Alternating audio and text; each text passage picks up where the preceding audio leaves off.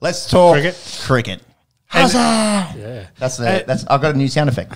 Nice. Very good. Yeah, thank you. Nice. Yeah. And potentially the first subject could have even been our mop this week. Let's talk BBL draft. Yeah. I was thinking of doing it as a mop, but It's a big section. Yeah, it's a bit too much to chat about, a bit too much to break down, but it was labelled a disaster. Yeah. As a TV event, it was hard. It was tough. Ordinary viewing, wasn't it? Yeah, Isn't yeah. it? We'd spoken about it last week. It's like they've watched all the other sports do drafts and then forgotten about all of it. And then it's like, how do we do this? I don't know. Let's make it up. And they've fed everyone a hash brownie on the way in, and everyone has been so slow motion and disinterested. What I don't get is they had each team had 6 or 8 people, but they only had a desk big enough for 3 of them. So everyone was sitting in the background. Budget cuts. Budget cuts. But they all had them in a small little studio as well and packed them in, and then it wasn't good. Yeah, the commentator having to run back and forth between the desks to who's doing what. It was a shit show. Love Mark Howard. Love his work. Great podcast. Howie Games. Check it out. It wasn't his fault. It was set up to fail. No, but he got fed to the wolves, I think, in this event. It was just dry TV for something that they needed to probably kick it up a notch. And no one really just seemed that interested to have a chat either when Howie went across and wanted to interview and the rest of it. And the whole premise was, we've got these big name people coming down to play down under and reignite the big bash, and turns out half of them aren't going to be available for finals and got passed over. That's why they didn't get selected. Talking about Faf du Plessis. I'm talking about the West Indians in Andre Russell and Dwayne Bravo. Talking about Jason Roy. These are some big names in T20 cricket, and they got skipped over because they're not going to be here for the finals anyway. Can they potentially get signed outside of this just to play those early parts of the tournament? I'm not sure if that, because they've nominated themselves as being platinum, that means, they have to pay 375 grand or whatever it was for them. Can they come down and play the start? I imagine that is probably a possibility. Do you think you'd want, if you're Cricket Australia, you'd want all 4 of those guys there. Fucking market the and the others that got passed over. The other thing, and Sean, you kind of highlighted it, was teams passing on picks. 8 out of the 32 picks were passes, including a first rounder from the Scorchers. That means 1 in 4 picks in this draft was a pass. Yeah, it wasn't say the dire straits that I thought it would be, where we would have passes galore, but still it was a decent number. And to even get 1 in the first round, I think, again, kind of killed off the hype, especially a team like the Scorchers who have won a lot, just to go, yeah, we're right, we don't need any of these blokes. You're just like, then what's the point? Yeah. Why are we doing this? That's right. Faf du Plessis out on the board. Let it go through to the keeper. It was hard viewing. And I'd said last week, I'm excited. I'm a cricket nerd. I will literally go home and watch this. And I was getting through it, just going, oh God, this is tough to watch. Yeah, and I think that the Rashad Khan thing as well is, I think they should have probably done it more like an actual keeper thing where you've kept a dude, so you don't have to go through this whole retention thing. Because if they could potentially poach someone, you get better storylines. Like that's better viewing of the TV. Yeah. But I think it was one of the Melbourne squads was like, yeah, we'll pick him, which then of course forced Adelaide to then retain him if they were going to retain him anyway. But it kind of just killed the whole momentum because that was the second pick. There's just like, oh, okay, this rule kind of makes no real sense because you then force them to make the pick. They've made their pick essentially for the second, and now you have to make a different pick. Yeah. So I was just like, they should have just known, we're keeping Khan. Okay, he's off the board. Yeah. And we're not picking the first round. Done. So then they go into it going, hey, we're going to, this is what we are going to do. And I think they probably, I know none of these guys are in Australia, and they had them on the Zoom call. But they had, they pop up for 10 seconds and show them smiling, and that was it. Maybe some more interaction with the players and some like, oh yeah, I'm so excited to To me that felt like very pre-recorded reaction. We want to just post it up there for the team that gets them. It's not like like you said, there was no interaction. There was no like. I think that we're probably spoiled because I was half expecting them to come across and give big hugs to Howie, like big old, NFL style Roger Goodell. So put the cap on. Yeah, it's just like I'm happy to be going. Yeah, but it's just like scan across to their crying mother. They've just bought a house. I love you, mum. big fucking diamond chains hanging off their neck and shit. Yeah, but essentially it just ended up being a former Australian cricketer going, hey, as a coach, like, yeah, we've picked this bloke. Yeah. Yeah, he's going to be really solid to our strategy. And then run to the next pick. And you're just like, oh, well, that was fucking boring. It was boring. I think that's a fair assessment. That's a fair assessment.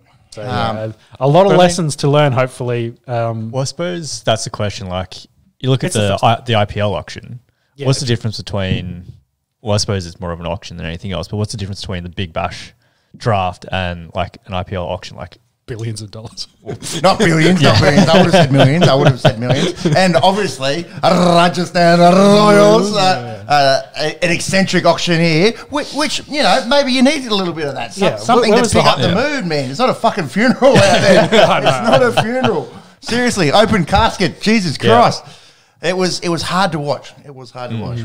But, look, the IPL auction isn't, it's not ecstatic viewing. But there's more involved. There's bigger name players. There's more rounds. There's more money being thrown. It just seemed like, I don't know, it just seemed like half the people didn't want to be there.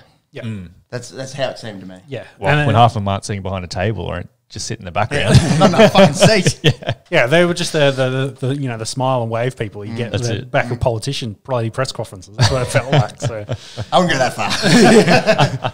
Well, they're the nodders. That's essentially what they're there. They're just in the back end to nod and agree with whatever the dude in the front saying. So I'm just disappointed. But maybe we were expecting too much of them for their first draft. Possibly, possibly. With the crossover from all the other sports that we watch that do drafts as well. As Monkey said, no expectations, no disappointment. True. That's a motto to live your life by. Name Get that tattooed on your neck. All right, let's talk about the bright things that came out of the draft. We do have some big names coming down under this summer. Liam Livingstone goes to the Renegades with the first pick. We kind of picked that. Probably the in-form player out of this bunch. An unbelievable IPL, maybe the cleanest hitter of a white ball at the moment, getting around. So that'll be nice to see him. Ply his craft this summertime. Trent Bolt, a big name, quick, a New Zealander. We haven't seen him in the Big Bash yet. He goes to the Stars. Sam Billings, he's very talented. He goes to the Heat. Chris Jordan, a quick English quick, goes to the Sixers. The pass that we spoke about from the Scorchers. David Willey, I thought he might have gone to the Scorchers. Interesting that the Scorchers passed and didn't want to throw some money at someone who's been very good for them in the past. And Shabad Khan, I think the Hurricanes will get familiar this year with a few of their Pakistani imports that they actually picked only Pakistani players. I like the play there from the Hurricanes. They're thinking, what's a way to maybe jump into a little market? Why don't we pick 3 players from the same country, population 200 plus million, when there's half a million people that live down in Pakistan? There might be purple Hobart Hurricane flags, cruising down the streets of Karachi going, we love Hobart, go Hobart. I actually think that might be the smartest play out of this draft, just drafting exclusively Pakistani players there. We won't go through the others, I don't think. Some bigger names that will be coming back down under. Colin Munro, James Vince, Colin de Granholm, he just retired from international cricket. Phil Salt, Riley Rosso, Alex Hales. There's some pretty decent players that got drafted here, but heavy Pommy contingent. A lot of English, a few Pakistanis, a few Afghans. As Rashid Khan gets retained, the likes of Mujib Rahman comes down. Izal Haq Naveed, doing my best there, and then mostly English people. Makes sense. It's wintertime over there. If they're going to play in any other series, it might be this UAE series, but obviously no domestic cricket to compete with, as the New Zealand and South African contingents will have to compete with. Very few West Indians. We spoke about Bravo and Dre Russ and Corin Pollard and that not going. That they're probably going to go and play in the UAE league. It would have been nice to see them. They always bring a bit of flair and a bit of excitement and some big hitting. But they're chasing coin. Nothing wrong with that, but we know, of course not. We know what they're after. Indeed. Yeah, I think we've hit. I think we've brought up the main points here, boys. it was a good idea. It was a good idea. The execution may be slightly lackluster. Maybe it's a learning curve, you know, to go next year and go, well, if we know these guys aren't going to get picked, the Faf du Plessis and the like, let's not advertise that they're on the board, you know, because it just kind of seems a little bit shallow and you know, misprepared, I suppose. So when does that tournament actually start? That's not till... We got months. It'll be start of December, I think. Yeah, we've got some time. The Aussies, you know, that are fighting for positions in their respective teams. All of that will come to fruition in the next few months, but quite some time, I think, until that big bash officially kicks off. Marks, what do you got there? Some UAE. Yeah, so we've got a lot of the West Indians over there already. So the likes of Sunil Narine, Trey Russ. Trent Bolt on that list. Trent Bolt is on that list. Kyron Pollard, Dwayne Bravo, Puran, Andre Fletcher, some pretty big names. Johnny Bairstow over there. It's going to be direct competition, I suppose, now with the big bash moving forward. It's just two teams that have posted. So it's just a quick search. So there's only two teams. Abu Dhabi Night Riders. That's weird that they can. I wonder if they're affiliated actually with Kolkata. Well, I believe they might be. I think a lot of the owner groups. I'm glad that you brought that up, because looking across, they are direct affiliates. So there's the Mumbai Indian Emirates, the Gulf Giants, Dubai Capitals. I suppose we by default go for Dubai.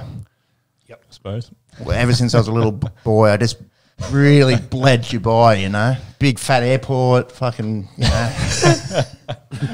Nice cars cruising around. Yeah. So they got two other owner groups there. Yeah, so there's only four teams announced, and there'll be a total of 6, it looks like, here for the inaugural UAE T20 League. So good old Wikipedia has got the other two teams as Sharjah Warriors and the Desert Vipers. So maybe are they affiliated with IPL teams? Doesn't look like it. Yeah, so some affiliated, some not. Yeah, which is probably why these ones have been already announced. Yeah, interesting. So you got the 6 and 2 independents. Go Caps, Dubai Caps. Let's go.